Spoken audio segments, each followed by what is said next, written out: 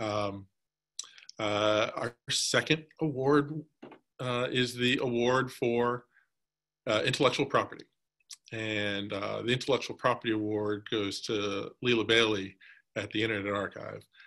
Lila serves as the policy counsel for the Internet Archive, but that humble title does not really portray the outsized impact that her work is having on the world of intellectual property policy. If I can try a metaphor here, I believe at the Internet Archive, Lila Bailey is like the teller to Brewster Kahl's Penn Jillette. You know, the audience may hear Brewster talk more, but Lila is a full partner in making the magic happen. Every day, it takes the mission of the Internet Archive and networks with the broader policy world of public interest groups, libraries, policymakers, to remind the world of the importance of preserving the creative works of the world and the history of the internet for posterity. She and the archive have led the annual celebration of Public Domain Day, when creative works become available to the public for all to use. And without Lila, we may lose equitable access to the world of information and knowledge spread through a beloved institution, the institution called the public library. While others in the library community may be cautious at times, Lila and the archive have boldly organized librarians around the cause of controlled digital lending, or CDL, which is a safe way to loan digital publications owned by libraries while avoiding pirated copies. She has led in promoting its legal case and leading efforts to educate policymakers about its importance to researchers and to local communities and their most vulnerable populations, especially during the pandemic.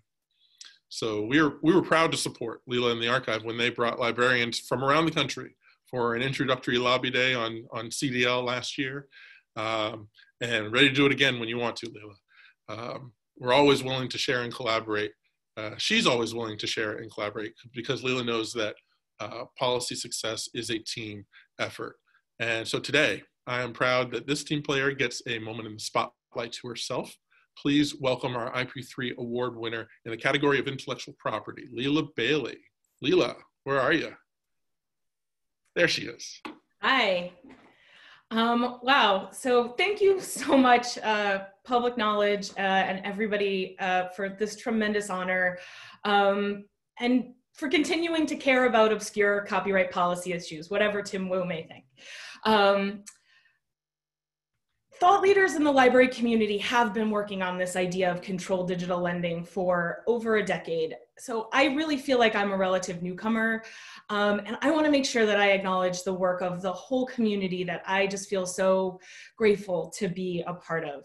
So thank you so much to Michelle Wu, Kyle Courtney, Dave Hansen, Mary Minnow, Jason Schultz, Pam Samuelson, and all the librarians and scholars who have been contributing over the years.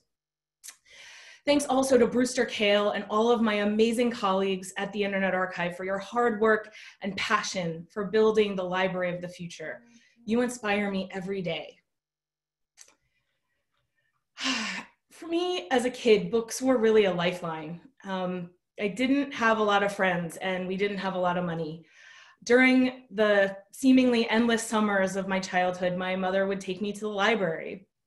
I would come home with a stack of books, latest Babysitter's Club book or some young romance novel.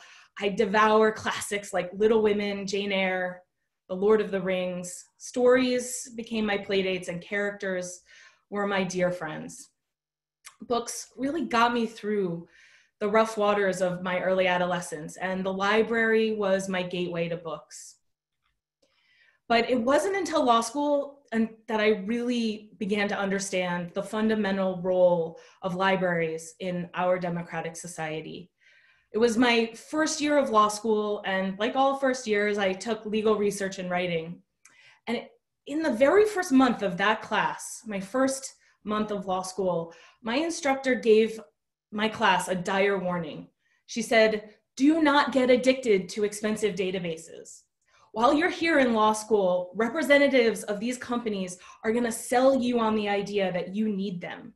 That unless you do the most comprehensive, expansive, and by the way, expensive searches, you might as well be committing malpractice. But if you want to go to work for a nonprofit, if you want to do impact litigation on issues of social justice or defend indigent people on death row, you're not going to be able to afford those databases. You're going to have to learn to use the books. And then she took us to the library and showed us how to do legal research the old-fashioned way. This was Berkeley, and there were a lot of idealists in my class. We'd come to law school to make the world a better place, to fight for social justice and make positive change. So that warning really hit home. Access to books and access to justice go hand in hand. And that, to me, is why this idea of controlled digital lending matters.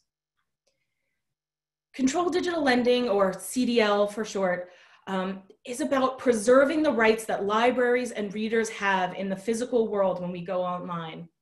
With print materials, a library's ability to buy and lend copies and preserve them for future generations is protected by law. Equal access to information is foundational to our democratic society, and it's why libraries exist. And the promise of the internet is that our libraries can be even better than they are today. Through the internet, a kid in rural Alabama can have access to the same world-class library as someone who lives in a major urban center. The elderly and those with print or physical disabilities can have the same equal access as the able-bodied. Digital access should make our libraries more equal, more democratic, more fair. Unfortunately, that promise has not yet been fulfilled. Why? Because today, libraries can't buy digital content.